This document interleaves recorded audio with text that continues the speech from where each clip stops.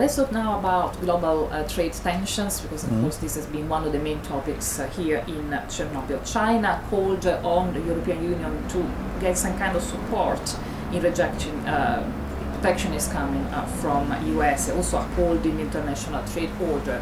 What will be the European Union answer to that?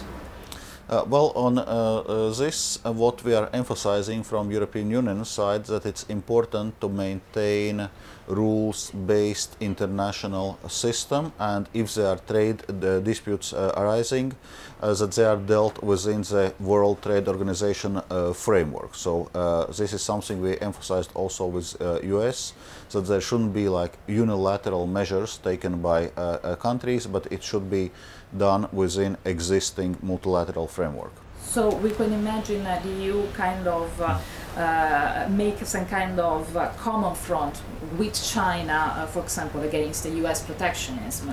Well, I would say it's not so much about taking sides, it's about respecting internationally agreed rules and trade disputes. There are always trade disputes. If there are trade disputes, to solve them within WTO.